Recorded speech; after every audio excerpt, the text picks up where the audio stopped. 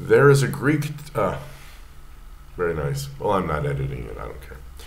There is a Canadian doctor whom I follow, Dr. Morin, and he used the word Omicron instead of the typical American Omicron. The Greek Omicron, but Omicron's interesting because it really is what it is. Micron is small in O. So literally the Greek small o as opposed to the omega, which is the Greek large O. There are some uses for each of them, of course, and that's why the differentiation. But that was from my Greek studies when I used to do a lot of Catholic apologetics. Invariably someone would come up with a yes, but in the Greek it said this, and I'm like, yeah, but the Greek also says this, this, and this, and it immediately shuts them down because they've just regurgitated it from some stupid book they read, and of course I read the same stupid book, Know Thy Enemy, right? So what does that all have to do with my weight loss? Well, I'm looking for this bug. I'm looking for little Mr. Omicron here because I know before I started my my Syndrome X eliminating journey, I had it big time. I am still going to do that video that I said I would, where I critique myself and all the things that I thought I knew. Some things I got right. I mean, a blind dog with a note in his mouth is gonna get something, here and there, but. I was metabolically ill, and I caught whatever it was I caught in November of 2019. And I had symptoms like asthma, which I never had asthma.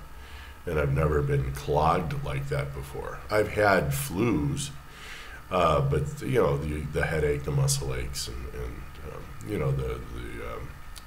what do they call it? The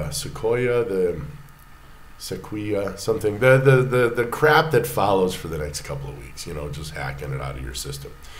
And this one, the hacking out of my system was about the same as all the other flus I'd ever had.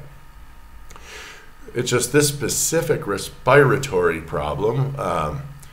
It didn't scare me. It just felt like I'd never been able to not breathe so well. But that's part of my wake-up call, of course. In that year, I went to Christmas and did all this stuff. And then, of course, March 2020, the world changes and goes into this gaslighting psychosis, which I have no part of that. I know what I know. I have plenty of books. I'm looking at them right there on the lower shelf in the corner. A few medical books that I decided to keep. From my 12 years of medical work in the United States, of an American, and that was in Arizona, if anyone cares. So I do speak with a little bit of, I kind of sort of know what the hell I'm talking about a little bit there. And I want it this year or whenever so I can find out, because I haven't been sick in 2 years. Nothing. I had allergies up until I started keto, ketovore, carnivore, etc. No more Syndrome Xivore, and I have no allergies anymore. So I will know absolutely, perfectly certainly by February when the sour orange blossoms come out, or this thing called huele a noche, or noche huele bien, or some thingy, some flower comes out at night, and that used to kick my butt all over Mexico. And so I'm gonna see how those out. Now, if I don't get allergies, then I'm done. So yay, wahoo! No more autoimmune disease.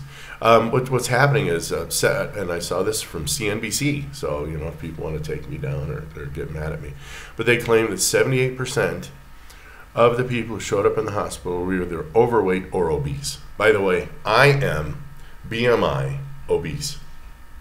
Yeah, true. Divide your weight in kilos by your height in meters squared. That's probably the easiest way to do it. And if you hit 30, you're obese. I think from 25 to 30, you're overweight, and under 25, well, I don't know, but I don't fit, obviously, statistical molds. I have never, I was in the military, and they ran the BMI, but they actually ran a density test on my body and said the bro's only like 7% body fat. No, he's good to go. And they have something in my medical record from the Coast Guard that says you cannot use BMI on this guy. I'm like, I think it's called ectomorphic or something. I'm not that rail, and I'm not the standard deviation male European white guy or whatever. I'm this robust peasant class Polak from the eastern tribe there, because Poland didn't even exist when my great grandma came over to the United States. So yeah, I'm pork and potatoes, man, and some sauerkraut. All right, pork, potatoes, and sauerkraut. That's what my people ate. Period. I think they still do. Fruits, almost none. Maybe I think my mom said we used to eat beets.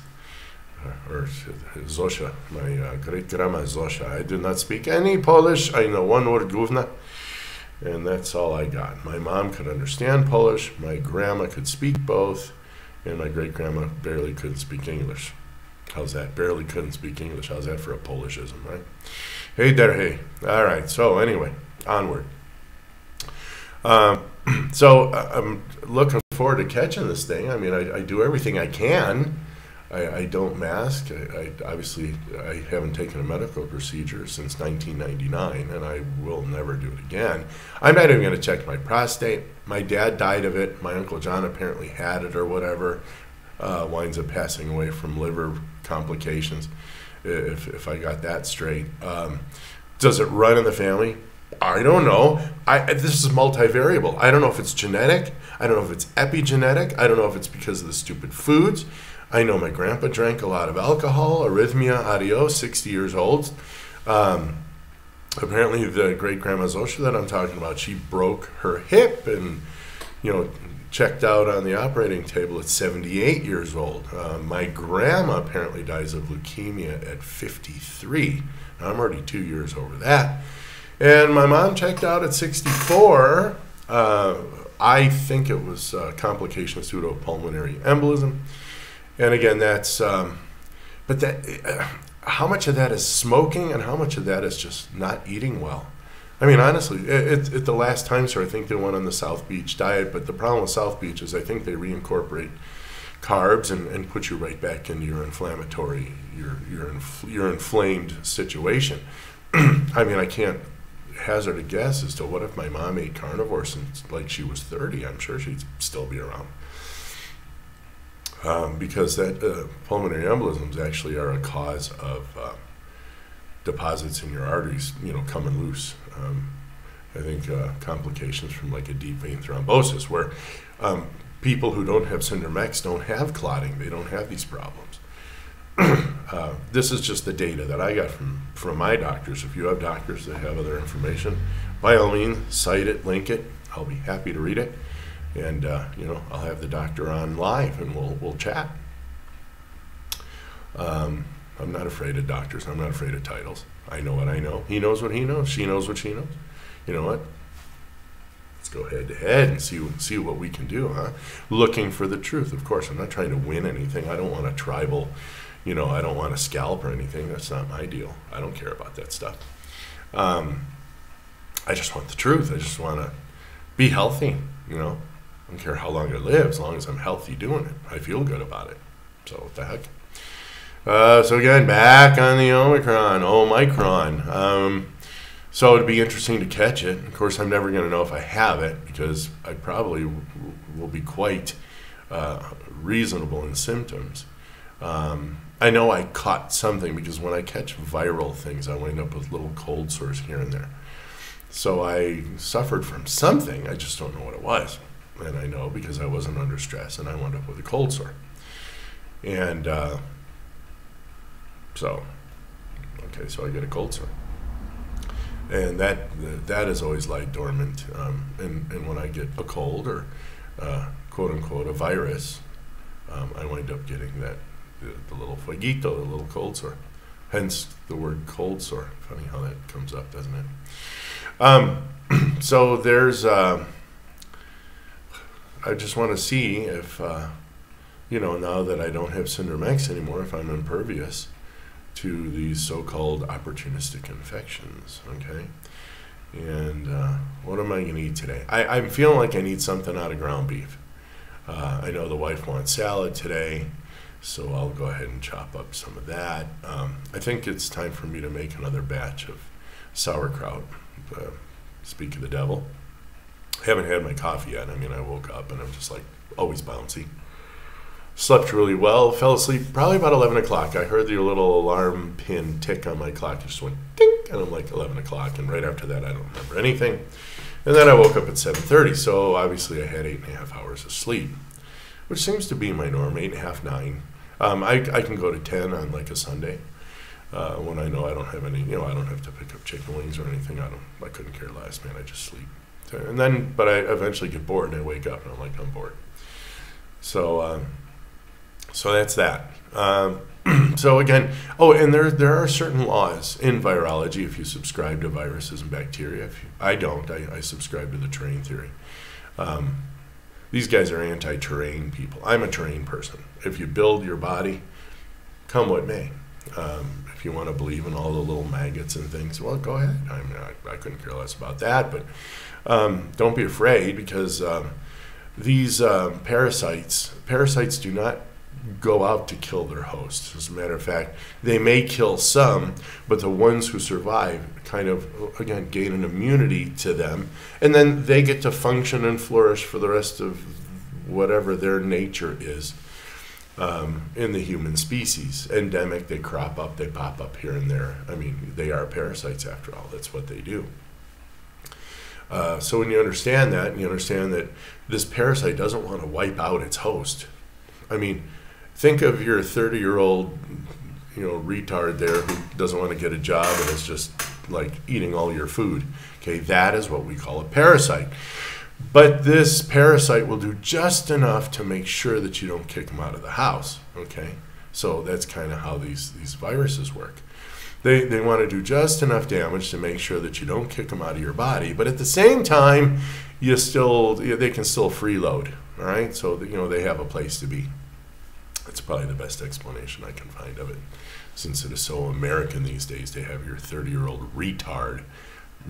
I don't have those. I'd be like, boom, you're out of here, homie. Have a good time. Prodigal child me to death, but you gone. All right, and my girlies ain't going to do that to me either. I'm not into the 18-6 model, 18, once you hit 18, you got 6 months to pack up and get the hell out. No, I'm not a retard. I'm not a retard on that end. So you got to give kids a chance to actually kind of gently learn how it all works before you go thrust them into the universe. I'm not into that. But at the same time, I do understand it. And not like I would recommend that or anything, but if you have a 30-year-old bonehead who can't get a job, won't get a job, get them out there. There's plenty of jobs, apparently.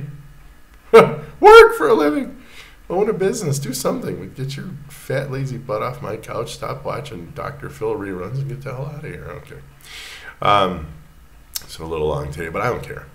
This whole vlog is actually more for me and posterity, so I can look back in my history, and it's almost like a video log, hence vlog.